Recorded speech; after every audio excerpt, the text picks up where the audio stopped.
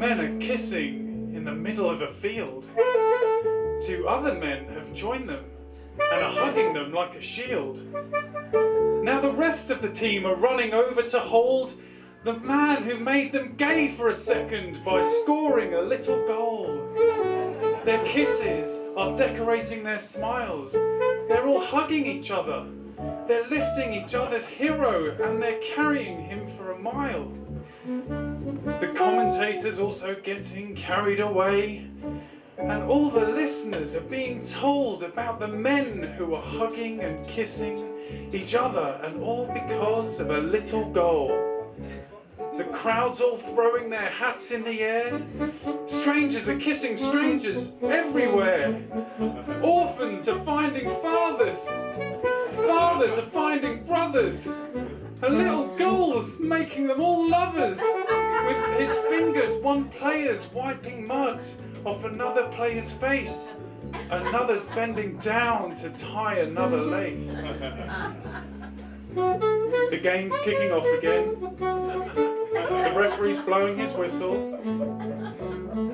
He's playing a South American tune on it. The team from Argentina giggle. Now all the players are wishing to be held and to hold. They're kicking the ball into their own goals. Unpatriotic football mutineers. The Sun reporter coughs. Send them off, bloody queers!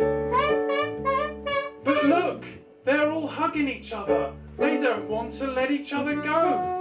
The commentator's getting excited. He's kissing the microphone.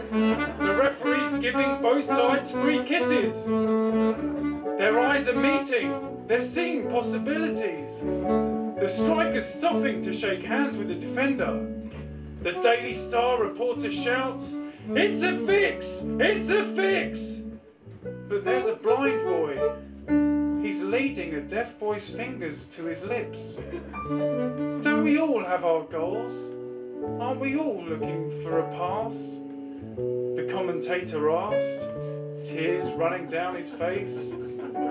Will the men who lose wash each other's wounds and scrub each other's backs in the shower? Will they cry on each other's shoulders? Will the winning team send the losing team flowers? The commentator cried, and he cried, and he cried, and the saxophonist cried too.